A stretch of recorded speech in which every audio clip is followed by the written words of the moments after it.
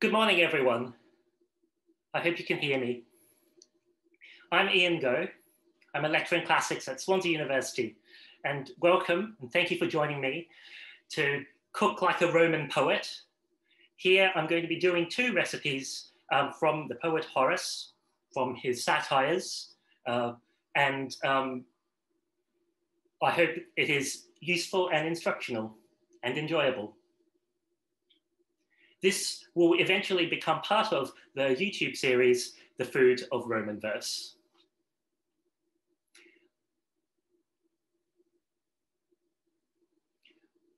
Right. I'm going to share my screen right now. So I hope that's working. I'm currently multitasking. I'm engaging in making some flatbread, which we're going to use later.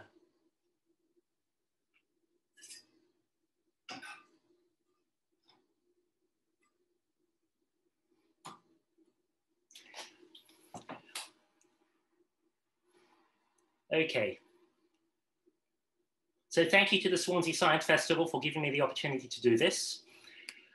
I am going to jump straight in now with the.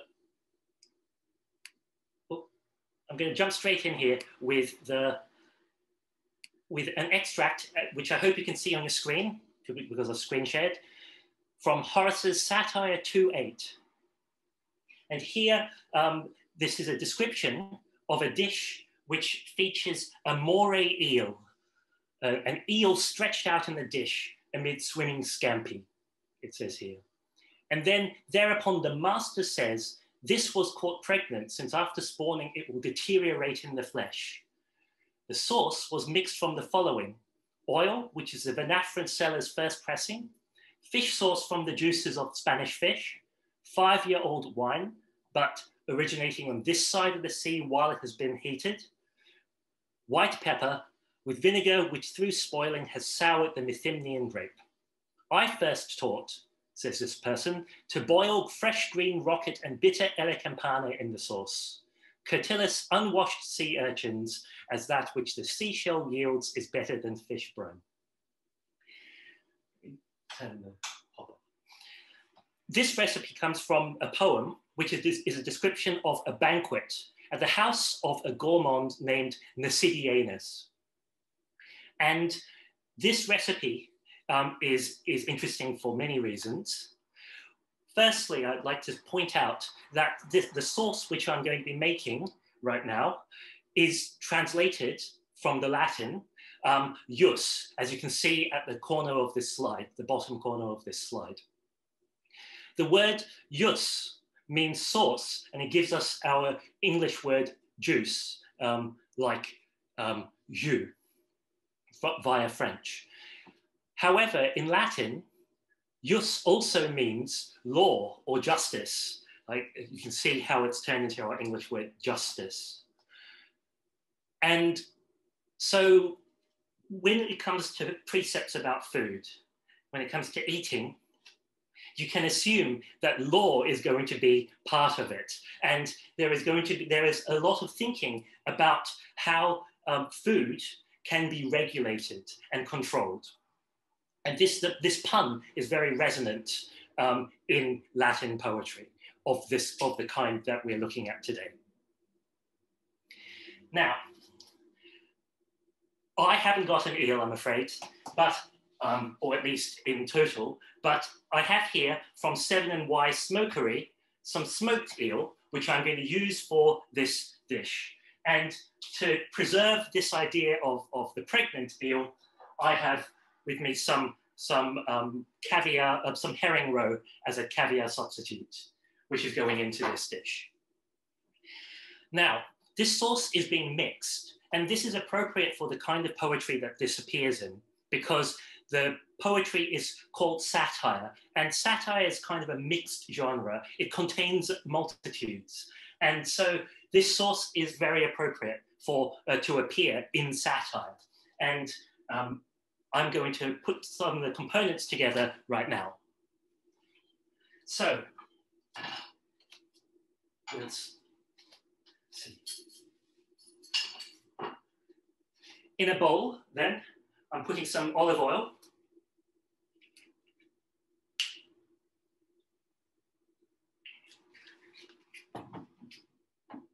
And I have some anchovies here, which are to substitute for the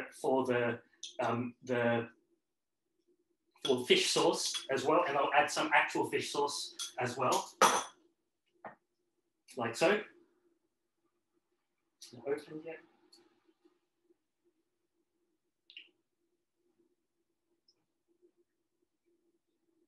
The fish sauce that would have been used was usually garum, and the best garum is meant to be Spanish. Apparently, this is regular Thai fish sauce, which is similar, if a little less pungent.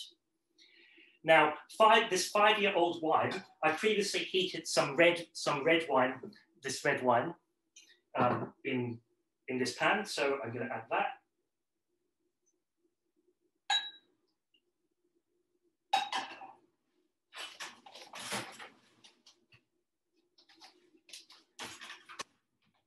And then I forgot to obtain some white pepper, so I've got some black pepper instead. And then vinegar. So I'm using red wine vinegar. Most of the wine in antiquity was red.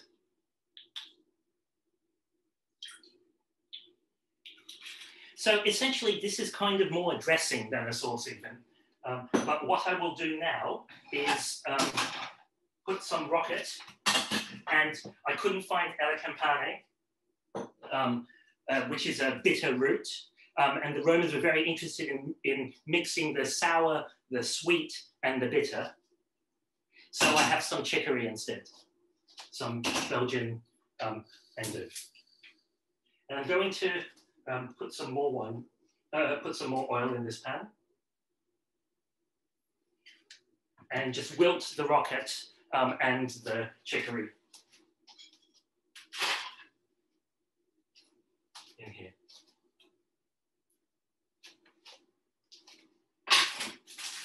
Big handful of rocket.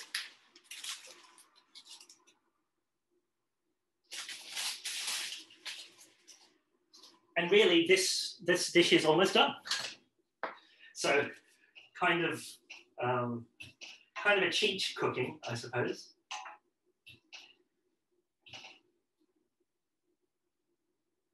Okay. Now you may wonder, what's going on with this recipe? Why do we hear about it?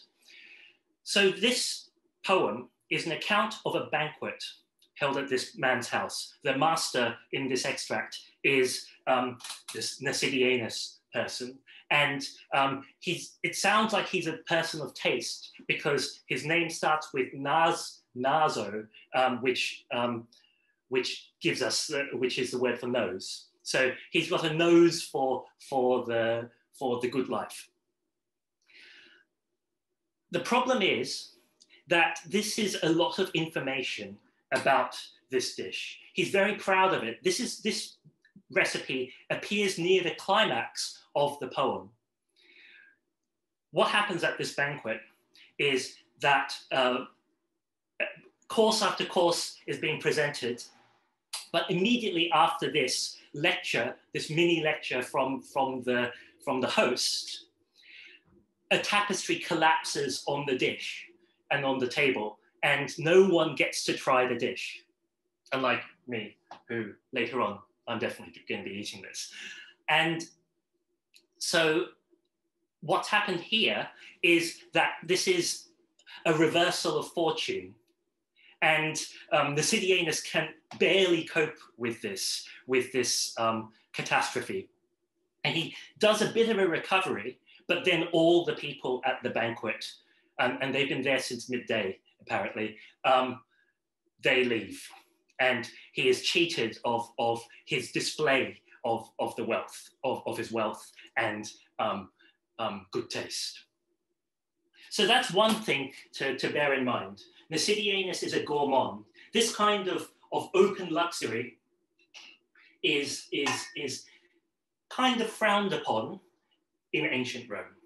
I might add a little bit of water to this so it doesn't stick.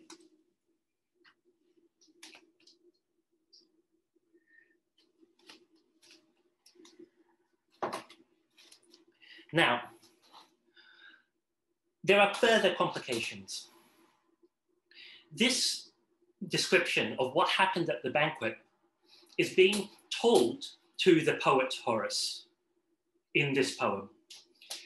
What happened at the banquet is being described to him by his friend or associate, the comic poet Fundanius.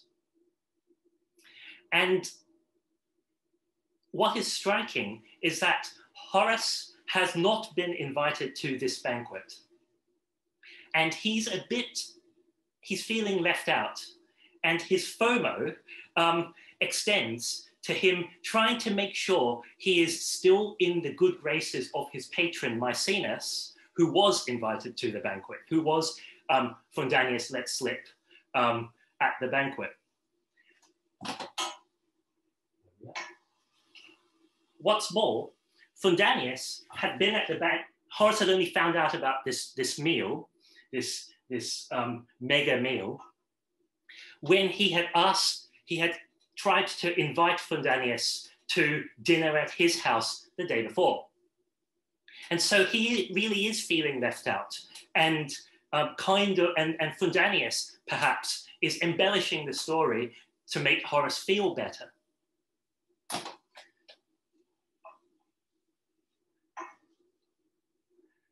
Another noteworthy thing is that Nasidianus, the host, could be associated with Horace, could be seen to be similar to Horace, because he was putting on a dinner, whereas Horace had designs on putting on a dinner for Maecenas and his friends and the gang. And so this description, this poem, is emblematic of the anxieties of the poet Horace, who is in a way getting his revenge, right? Because the people, the members of the attendees at the banquet, like a bit like you, I'm afraid, don't get to try the dish in question. So it's his revenge, but it's also him saying, I feel left out. And we are meant to look at this and wonder about Horace's own self-presentation and how much Nasidianus, ironically or otherwise, reflects that. So,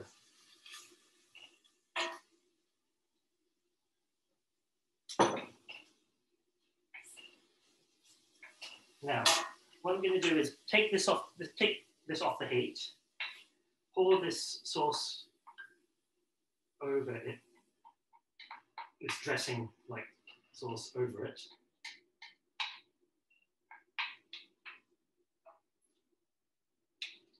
And that's got a pungent smell. And now I'm going to add my scampi or crayfish tails. Yeah. Then a fillet of this, couple of fillets of this smoked eel.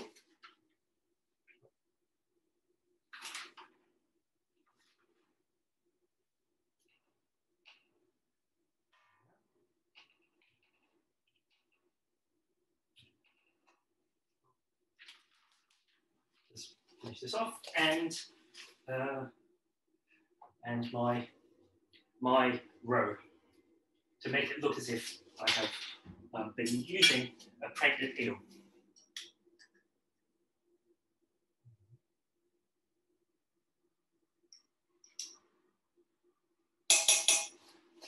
You should bear in mind that the dish as described is really a meal of luxury.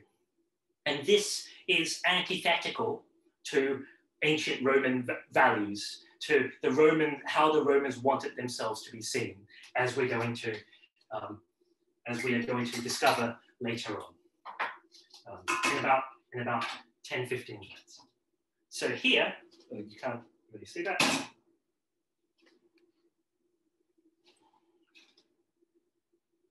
Here is essentially the finished dish, and the eel can warm through in this pan while I talk.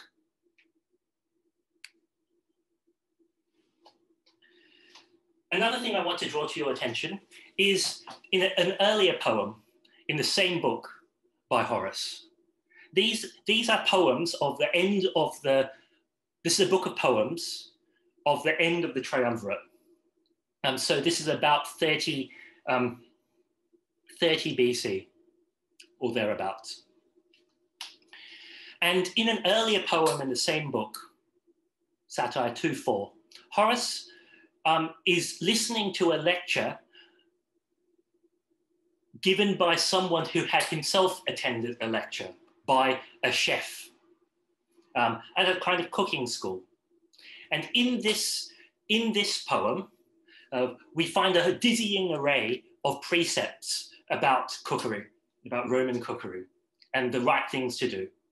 And so an extract of that is this, where the note taker in the lecture says, "It is worth one's while to master the nature of the two kinds of sauce." So this is the note taker saying what the chef teacher had said. And so instead of giving us both kinds of sauce, we only get the simple one. Sweet olive oil, full-bodied unwatered wine, the fish brine, which are, you remember the fish sauce from earlier, none other than that which makes the tuna barrel from Byzantium smell. And then you combine this with chopped herbs, let it boil, sprinkle with saffron, and let it stand. Finally, add some more different olive oil. Now, there is a question here as to the relationship between these two kinds of sauce, between the two sauces, the one I just made and the one described here. If we go back to that earlier sauce, then you see here that Nasidianus claims to have been the first. He first taught to boil rocket and this bitter root in the sauce. And Catillus, for his part, someone else, was the first to put sea urchins in, kind of upping the ante, like with better than fish brine. Now, the idea of being the first inventor of this sauce, this is something that Nasidianus is proud of. But if we look at the second, at this earlier sauce, then again, we have an inventor, or at least an expert, who is saying things that are quite in tandem with that other sauce. And so, is it true that Nasidianus was the inventor of the sauce? Perhaps not. A point is made by Fundanius in that poem 2:8 that these lectures which were delivered by the host were kind of off-putting. I hope you're not put off by my lecture here. But another aspect of these sources is that the cooking precepts in 2:4, the earlier poem, have been observed to be quite similar to the kind of literary production that that Horace is striving for. In other words, Horace, by putting these recipes in his poetry, is making a point about his own poetic production. Yeah? And part of this is the kind of simplicity of this sauce and the sparingness of it fits together with Horace's own poetic project in these poems. Now, I mentioned earlier that these recipes are linked with Roman identity. And one aspect of this is that the genre of poetry that Horace is writing here, the kind of poetry, is very Roman. And so it is linked with our ideas of what a Roman should be eating, and in opposition to perhaps what Greek people might have been eating. So that is that's my spiel about Horace Satire 2:4 and 2:8. And I even brought along some saffron, which I might put into this dish to amalgamate the two. But I want to maybe a short break for some questions, perhaps, might be in order, while I move to the second set of recipes, which the second recipe which I want to deal with today. So a brief break from the sound of my voice. Let's see. There.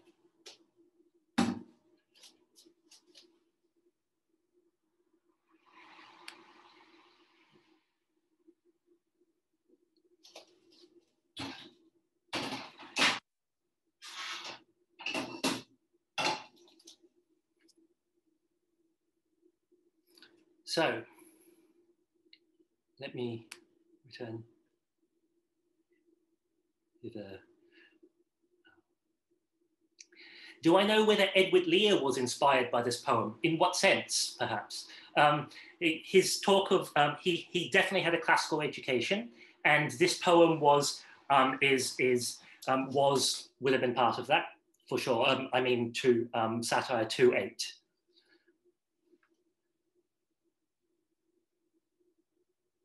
So yes, I would suspect that Edward Lear, with his talk of runcible spoons, was inspired by poetry such as this.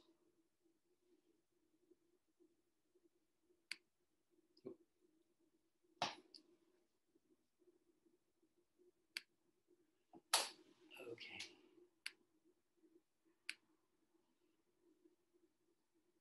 So now I want to turn to an earlier poem still, from the mid-30s BC, from Horace's first collection of what are called satires, or sometimes sermones, which means chats, discussions. Excellent. So the extract here features Horace now speaking in his own voice. And he's describing a routine which he does, which he claims to do. And this extract says that he wanders wherever he pleases on his own. He goes to the market. I ask what price is being charged for greens and flour. Often in the evenings, I stroll around the circus and forum, those haunts of trickery, loiter by the fortune tellers, and then I make my way home to a plate of minestrone with leeks and peas.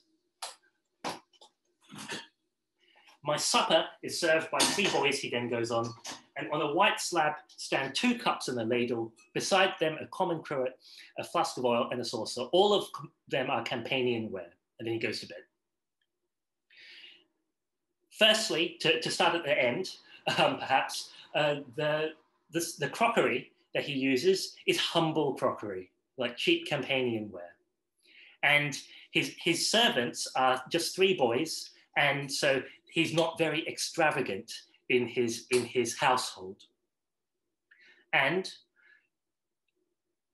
fundamentally, we have this dish, well, I call it a dish, because or a recipe. It's not really, it's just 3 things. Leeks, peas, and what we call laganum. Now this lagani catillus means a plate or a dish, yeah? So it's a dish of this kind of flatbread, which is laganum, which has been thought to give rise to the word lasagna. Laganum is apparently a flatbread. So I have here after I've put some oil in this pan,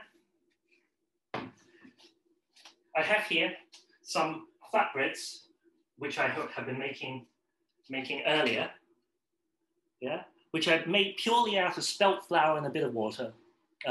Very easy, and they crisp up and you can crisp them up in a pan. Now, it's often said that pasta only came to Italy with Marco Polo when he brought noodles back from his travels in China, from his life in China. That is a nice story, but there have been pasta-like things. There were pasta-like things in Italy, in ancient Italy and ancient Greece. So that's not necessarily the case. This catillum, this lagani catillum, is a kind of dish then, which is similar to a casserole, because the casserole is named after the dish which contains it. However, this simple three-ingredient dish, yeah, is what I'm going to make for you now. I say make, assemble is more appropriate again, because I have here been heating up some oil, and I have some chopped leeks, which I'm just going to add to this to sweat off a bit.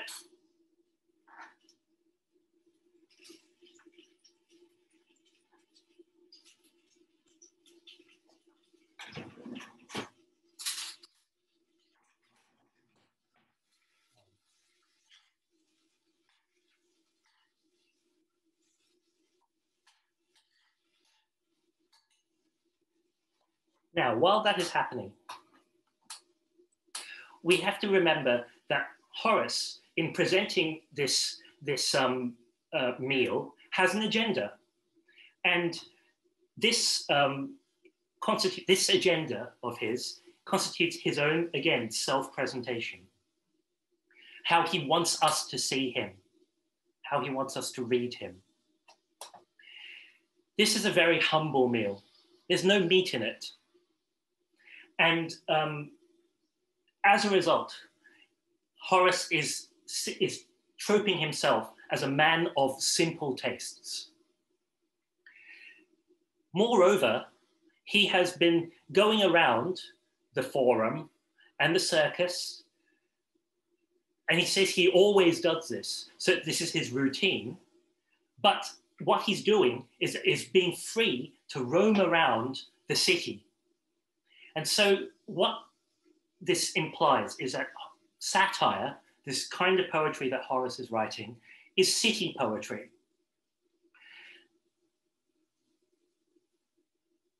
Horace doesn't produce the leeks and peas. He asks what price is being charged. He may be buying them. This is mercantile poetry. Horace is purchasing, not producing. He wants us to think of him as the only thing he's producing is poetry. So he lives very simply, and the result is that he is living like a good Roman because he doesn't have need of anything else except this flatbread and these vegetables.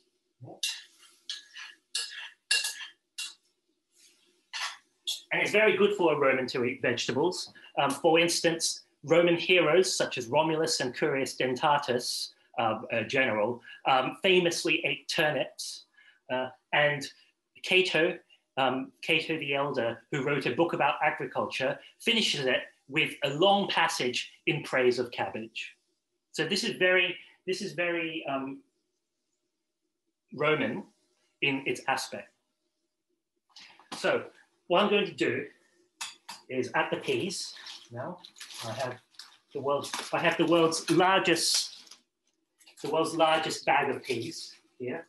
So I'll just put some in here to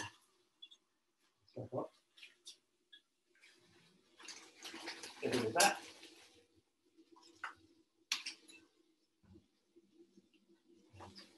Put the bag over here.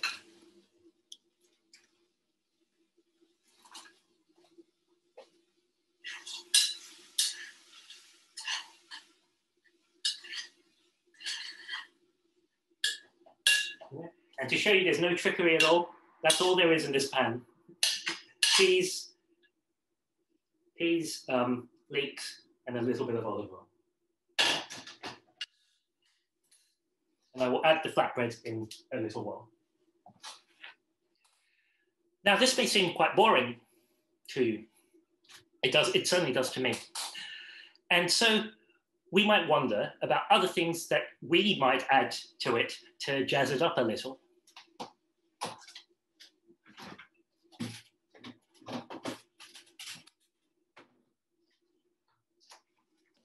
One of those things is dairy products, such as butter, or what I have here, some cheese. But it's an interesting fact that in Horace's poetry, in these two books of satires, 18 poems in total, at least 8 of them really concerned with eating, cheese never appears. Now, why might that be? Now, dairy products were less popular in the ancient world because they were hard to keep. They were hard to preserve, even if cheese is already preserved milk, so to speak. And part of the issue here is that cheese is seen not as part of the mercantile world that Horace claims to be inhabiting, but as part of the pastoral world of the countryside. So cheese is linked with pastoral poetry and with shepherds and herdsmen from whom Horace is trying to dissociate himself. Moreover, cheese is seen as quite old. It's a kind of, it's a throwback to the earliest days of Rome. And so it's seen as, in Horace's writing and also in the writing of contemporaries such as Varro, it's seen as antiquated stuff. So Horace is a bit more he's up to the minute, right? He's much more trendy than that. And a third problem is, of course, that, that cheese, just like seafood there, and also, as it happens, beef, cheese, beef, and seafood, these are all seen as Greek things. So in a Roman poetry, such as Horace's Satires,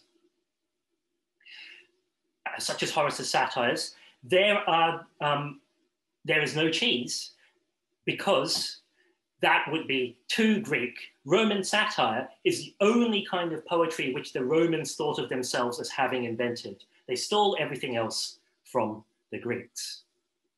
Now, it's a bit of an interesting conundrum here, because when we think of herdsmen and the composition of pastoral poetry, such as Virgil's Eclogues, and even the agricultural poem of Virgil, Virgil's Georgics, which is about, in the end, food production. Those poems, you might think, featuring herdsmen, have the herdsmen wandering around, following their flocks. But the problem there is that they don't have the freedom to do whatever they want. They have to follow their flocks. They have to go where the flocks take them, where the herds take them. And therefore, that's different from Horace, who has the freedom to do his own routine. I'm now going to add some of this flatbread to the casserole.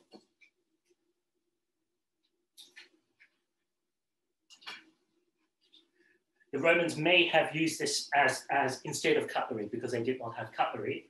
So to scoop up some of this delicious, if simple, food. Additionally, we might think of putting, leeks already are an allium, but we might think of putting garlic in a modern version of this dish. But of course, because garlic is so pungent, again, it's not innocuous like Horace wants to be. Horace wants to keep a low profile, right? He's saying here, I'm a very humble man. I live pleasantly. I live according to an Epicurean lifestyle. I don't have ostentatious displays of wealth, but I have my own my own routine. And what's more, just before this passage, Horace has said that he is not a politician on the make. He is doing this, he's just wandering around the forum. He's not canvassing for votes.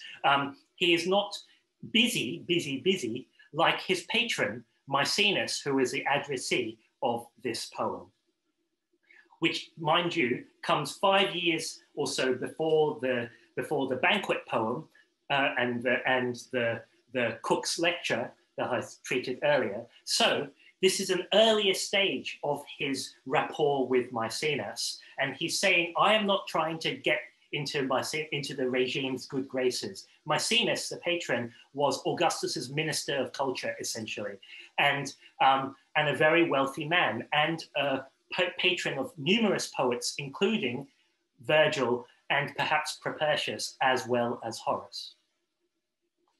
So before this starts to catch, I am, after all, going to add some parsley, some herbs to this. We're going to give it some actual taste, and I will eventually end up adding cheese to it, I suspect. Together with some bacon, some prosciutto, because in the end, bacon is seen as particularly Roman as well. Bacon and pig products in opposition to beef, for instance, and fish. Okay, so a good, honest Roman cooking. I'll take that. I'll turn the heat off there. One final point, though, is this. At this stage in Horace's poetic career and actual career, he has just gotten to know, he claims, Maecenas. He is at liberty to do whatever he likes with his life in the evening. But when it comes to the later poems, the second book of Satires, Horace, it turns out, has been given a farm, the Sabine farm, through the good graces of Maecenas. Maecenas has gifted him a property in the country. So this makes things a little awkward for Horace. So you can see why he is constantly reevaluating his relationship with Maecenas, to the point when he is not invited to a banquet with structured seating, by the way, where Maecenas was present in Satire 2:8. When it comes to that, you can see his mind whirring. What's going on? Am I still okay? Am I still in the in group? What's happened? And at the same time, trying to remain nonchalant and not caring about what Maecenas or anyone else thinks. Okay, so these are dramas of positionality, in a sense, in terms of the presentation of the poet himself and thinking about his identity as a Roman and also as a writer of this kind of poetry, which is, as I've said, obsessed with food. So here is just an injunction to you to sign up, to subscribe to our YouTube channel for the department. And now I see there are some questions. Okay, ancient satirists, shall I stop sharing this? Oh.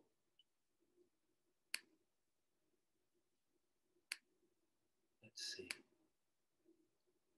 I'm going to stop sharing now in the hope that you can see more of me. The question is, do other ancient satirists write about sources? Yes, they do. And they often write about them in relationship with this law pun. There was in fact a law called the Lex Satira, which was perhaps an omnibus law with lots of different headings, and that's described as a jus. The founder of the genre, Lucilius, wrote a poem attacking a man named Lupus, whose name means either wolf or sea bass, and he describes Lupus in in a trial as being overwhelmed by sauce. But so that's the fish being overwhelmed by the sauce, but also the politician being undone by the law. Okay. Is it customary in the Roman world to be served by 3 servant boys? It is seen, it's not necessarily, and this does seem rather extravagant to the modern audience. I would say that it is actually an example of his humility. Hang on. So, where is this?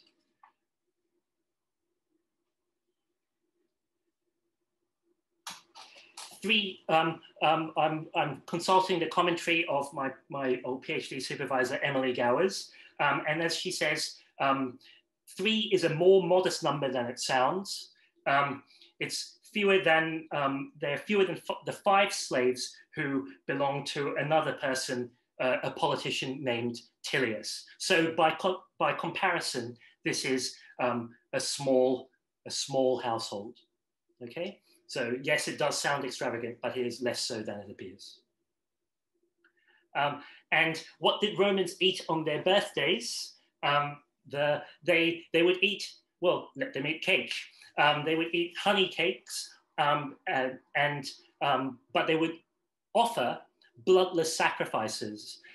So part of the birthday ritual was that you would offer a sacrifice to the birthday god, the birthday genius, who is kind of an extension of your own soul. And this is actually an important point with regard to the construction of time in the satire as well, because we saw Horace being free and easy with his time. It stretches, it elongates to like match his narrative purposes, whereas on the celebration of birthdays is possible at this time because of the institution of the calendar. And yeah, on a birthday, they would offer bloodless sacrifices, which therefore means cake and libations of alcohol. So no meat. Are there any more questions?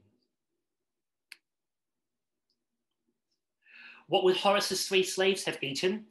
Perhaps the same thing. And this would be, and this symbolizes the humility of his lifestyle and the fact that even though he is their master, he is not giving them scraps. Yeah. He talks about this. He talks about sharing with servants or slaves in a later poem, 2:6, sharing out a satire 2:6. He talks about sharing out the humble food equally with them. So yes, they would probably have eaten much the same thing.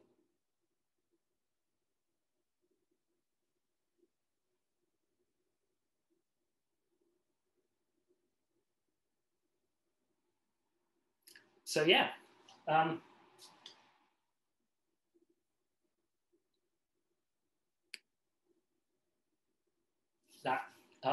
That kind of concludes what I had to say.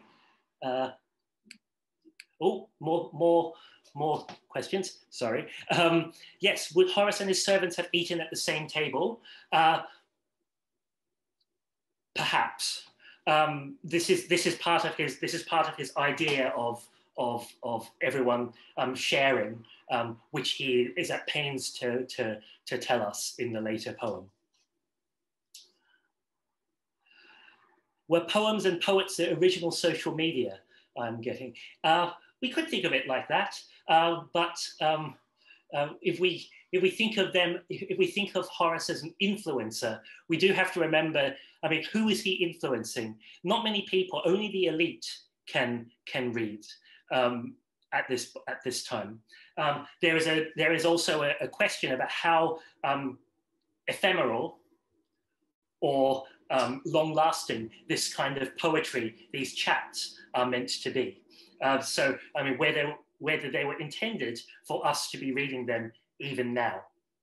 And the answer is is complicated, as you might expect. In particular, these poems are about Horace's anxieties of self-presentation vis-a-vis the regime, the incoming regime which has ended the civil wars. In later poems, he adopts further this symposium context, the party banquet context, to different forms of poetry. So yes, and he makes a big show of being good at all these kinds of poetry. So in that sense, yes, they are perhaps the original social media. And last question, perhaps. What are your favorite parts of the poems? Oh, these are great poems. Let's say the references to food, because that's been the theme of this presentation, which, as I say, I hope you've enjoyed.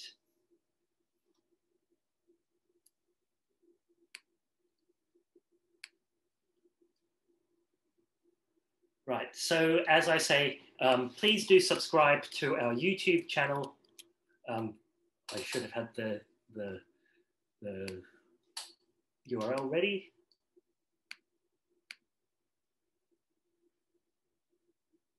Oh, I do now. I'll put it in the chat here. And also you can find it by searching for Swansea Classics. Thank you so much for watching, and I hope you've enjoyed it. I'm going to stop recording now and end the session.